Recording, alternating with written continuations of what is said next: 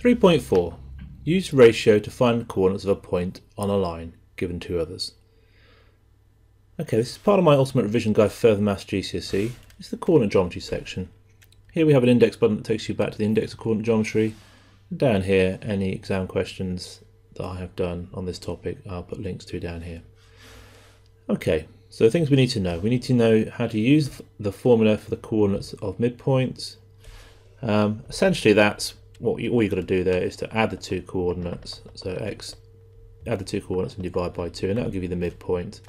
And the same for the y coordinates. Okay, I mean you call that a formula, but it's fairly obvious that's what you've got to do. Use a given ratio to work out the coordinates of the points given two other points. So when something's in the ratio 1 to 1, then you're going to find the midpoint because it's halfway across. But if it's in a different ratio, when you find the midpoint, you're halving, so you find a fraction. When you're using a different ratio, so say we're using a ratio 1 to 2, then this part of the line is going to be 1/3 of the line, and this part is going to be 2/3. So essentially, it's just changing a ratio into a fraction and working out that fraction of how far across you're going to go from one point to the other. Okay, so we can use the formula. Can be used, but it's not necessary. And I'll show you how to do it without a formula. I don't actually know a formula for this. I just look at the things and work them out using the ratios given. Okay, so the two examples we're going to go through. So have a go at those, and then I'll go through them when you've finished. Okay, here we go. Question 1. So C is 6,2. The midpoint of CD is that. Work out the coordinates of D. So C is at 6,2. And the midpoint of CD is at 8 minus 4. So it's going to be further across and down. So that's C, that's the midpoint. And then we want D, which is going to be over here. And we've got to try and work out this. Okay, so all we've got to do here, because this is the midpoint, how far across have we gone? We've got to cross 2. And we've come down from 2 to minus 4, which is down 6. So we just got to do that again because it's just repeated. It's halfway. Just do it again. So we're going to cross 2, down 6. No formula required. So we're going to cross to 10. And we're coming down another 6 to minus 10. So the coordinates of D are 10, minus 10. Okay. This one, A and B.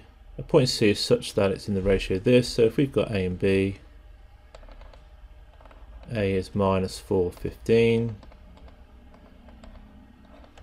C is across, B is across and down, so it's, B is going to be over here at 10 minus 6.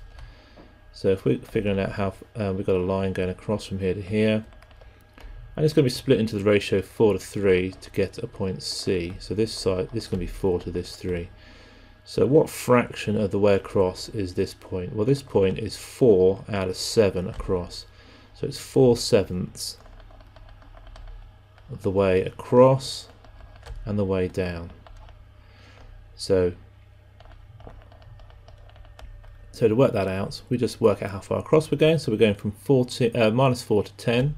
So let's actually just draw another separate diagram for how far across and down we're going from A to B. So we're going 14 across, and we're coming down from 15 to minus 6. That's 21 down. So if we split that into sevenths, each seventh is going to be 2 in this direction and 3 in this direction, and we want 4/7. So we want 4/7 of 14, which is just going to be 8, and we want 4/7 of 21, which is just going to be 12.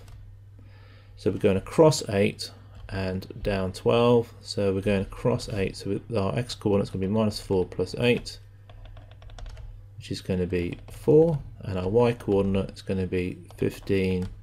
And we're coming down 12. So we're going to take away 12, which is 3. So our coordinate for C is going to be 4, 3.